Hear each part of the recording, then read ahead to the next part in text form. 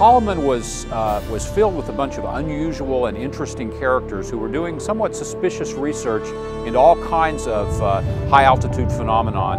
And I believe that the Air Force brass saw it as basically a compound full of a bunch of cowboys. Consequently, some of the most interesting research of that day was done out there in the Mexico Desert. It was a golden age in the Air Force. I was just fortunate that I was on the ground floor and had the opportunity to work with some wonderful people. Probably the greatest man I worked with was a fellow by the name of Dr. John Paul Stapp.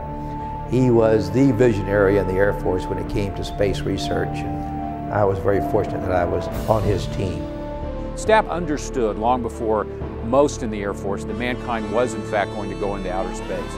And he knew that one of the big problems they were going to have to solve was how do you keep astronauts properly restrained and safe during the period of deceleration.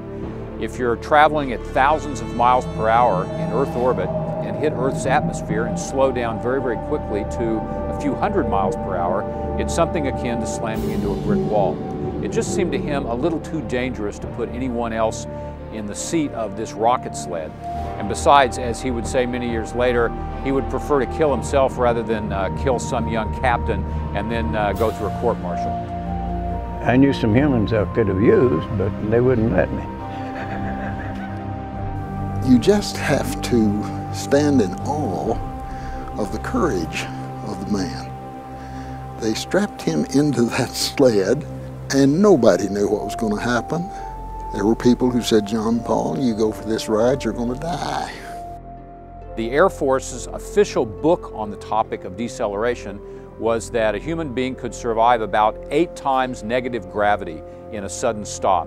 And Stapp understood that that was not going to be sufficient for astronauts in spaceship re-entry.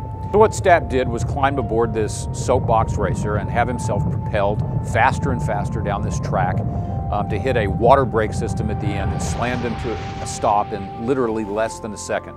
Took my first ride on 10th of December 1947 with about 2 rockets. So it was about 135 miles an hour.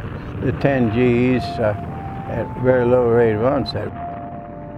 He continued to push the limit and finally found that he was able to handle more than minus 46 Gs in the massive deceleration he pulled on his final rocket sled run. At 40 Gs, you weigh 200 pounds, that's like 8,000 pounds pulling out on you like that.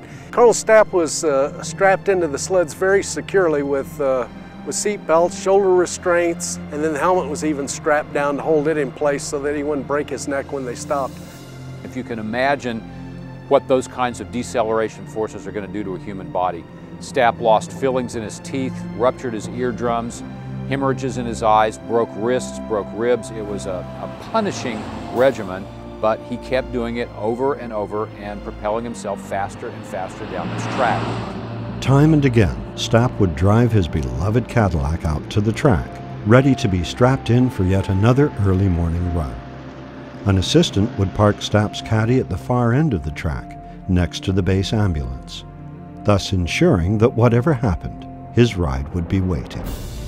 Well, finally he got to the point where his superior officers told him, look, this is just about enough. We're going to give you one more shot at this, and then we're going to pull the plug on your project. So on his final rocket sled run in 1954, John Paul Stapp had 9 rocket engines in the back of his rocket sled and shot himself down this track at speeds in excess of 600 miles per hour, literally faster than a .45 caliber bullet, and then slammed to a stop in less than a second. And on that final run, as his support crew ran out to see what they were going to find at the end of this track, Stapp was slumped over. They helped him from the rocket sled, helped him into the ambulance, took him to the hospital where he was examined by some very concerned doctors. His eyes had hemorrhaged very badly, and in fact he was unable to see. Within a couple of weeks his vision had resolved, but for the rest of his life he would always have a slight shadow in the corner of his eye that he could attribute to this final rocket sled run. John Paul Stapp was the first, last, and only human being to ride the high-speed rocket sleds of Holloman. These days, NASA and the Holloman High-Speed Test Track are working to develop what may well become the next generation of launch vehicles.